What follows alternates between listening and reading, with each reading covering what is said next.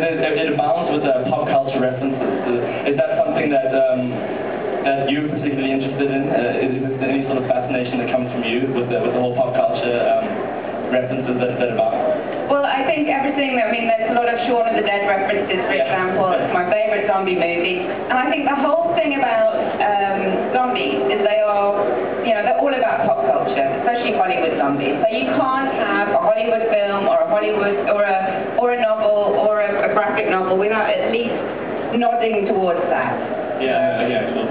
The fight scenes in the book, because there's a lot of action in the book, there's a lot of gripping fight scenes, and they're quite sort of descriptive and graphic. Does it come from any sort of, were you yourself part of a fight club at one stage, or did any training, or does it come from watching lots of films in the genre, or reading lots of literature on it? Where did that all come from? I actually, a reviewer who's actually here today picked up on that, and she said that she had a few problems with the fight scenes. She said they were very anime-esque, and that's where it's from. It was definitely, so she was very smart and she picked that up. Yeah. So yeah, and I've got a big thing about ninjas.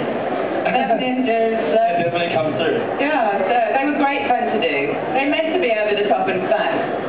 Apart from the main character, Lele, there are a lot of other very rich characters in the book, like Ginger and Ash and so on and all of those. Do you ever base other characters on yourself or on other people, certain traits? Is there anyone here that perhaps might have been...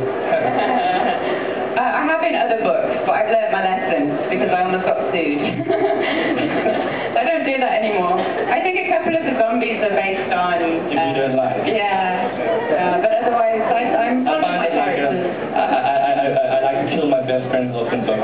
It's definitely one of my favorite things to do. And so, were there any sort of literary or otherwise books that you read before that sort of inspired the writing of, or helped in the writing of Deadlands? I think anyone who loves zombies has to read Max Brooks' World War Z, because that is the most brilliant zombie book ever written, I think. So, it's like first-person accounts of the zombie apocalypse, beautifully detailed. Yeah.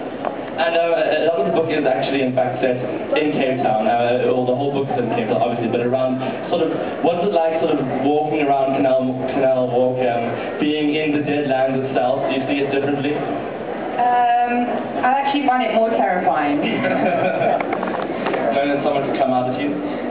Yeah, I think, well, the other thing, the reason we set it in the shopping mall is because zombies are, when you think of zombie lore, like George R. Romero, Dawn of the Dead, set in a shopping mall, all about consumerism, so that's why we set it here. So walking around here, yeah, I do.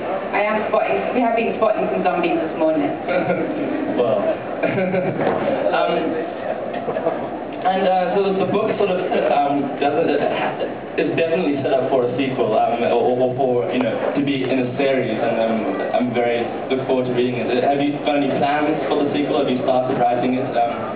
Yeah, we're about halfway through, and this time we see what happens to the rest of the country. So we're going to Joburg. Okay. Yeah, because I was sort of wondering, it's sort of isolated from Cape Town, and wondering what could happen to the rest of it. Oh yeah, no, there's Nighton is probably the most exciting base, because it's the survivors there have started a new age cult, which is quite, they live up in the trees to avoid the zombies, and they're a bit terrifying. The Durbanites live out in a crashed 747. And the people in Joburg are, I'm not going to tell you. Okay. Definitely going to look out for that. And so the character of Lena really goes through sort of trials and tribulations and so on, and certain physical, familial lessons, as well as sort of a love triangle that plays itself throughout the book. I mean, you said you wrote it with your daughter. So are there any sort of her experiences that came to there, any of your own love triangles or something to do with that? Well, this is a personal interest. Well, the character of Tarbo, who's one of the love interests, is actually based on Lauren Buchan's brother, Tarbo, who we both have a bit of a crush on. We were working at Cockwork Food, so he's very much based on him. But otherwise, I mean, really it's just unrequited love, I think. I think everyone's been through that. Have you been through that, Andy? bit personal. I'm asking the question. I had a very good question that I was about to ask. But I'll move on to another one. So throughout the book, the high school is called Malema High School. Is that based anywhere on Julius? On any other, or was that just a name that came to you? No, it's definitely based on him. Because there's also Mandela House, so I was wondering, like, they're basing it off of prominent inspirational figures, and then there's Malema High, which is quite in itself a travesty. Was there any sort of link that you wanted to draw there? Well, I think that even though there's a new society, so in the Enclave there's new rulers, there's the Resurrectionists who are very right-wing, hardcore, they worship the zombies, but at the same time they're looking back to the past. So they are there is a mirror element to the past there. And you have a lot of people sort of grasping for the past in certain different ways, in consumerism, in that they wear clothes from the past that aren't really allowed but happen anyway, and grasping at their own old religions even. So sort of the message sort of being this like, even with the zombie apocalypse. And the question that I actually did have, which is very, very good that I actually got there, was that many zombie books look at this zombie attack and see it as an apocalypse, the end of the world. Yours looks at it 10 years after the fact. What process did you go through in constructing the world that you created? It was, well, first of all you have to destroy a city. And that's very easy. That's just like, crushing the tampon towers, blowing up the waterfront. That's easy. But thinking about where the survivors were going to live, how they were going to not be infected, how were they going to be protected, it was difficult because it's potential plot hole hell. So that was tricky. But did you sort of go about fixing the plot holes before plot holes? before writing, or was it something you went about in the process of writing? No, we really had to think long and hard. We did a very detailed synopsis, and then we wrote it, and then we found a gaping plot hole. So we had to do a full rewrite. Okay.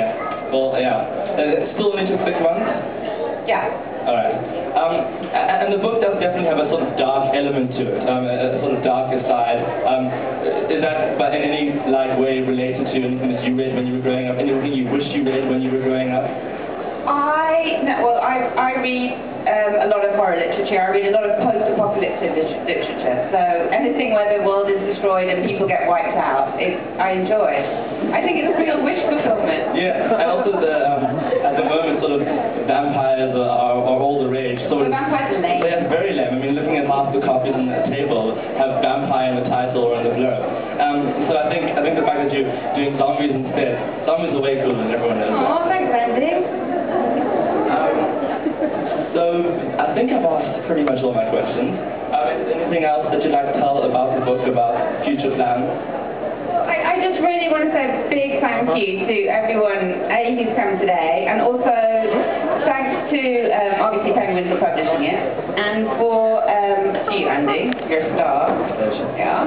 And I want to thank everyone who was involved in making the trailer, because they literally made this on a budget of about $5,000. There were 16 people involved. They all came together. Amazing actors. The makeup is just incredible. And it's directed by Romario Sanchez. And thank you to the Sleepers for the music, for letting us use the music for it. So I think we could probably watch it one more time. Yeah.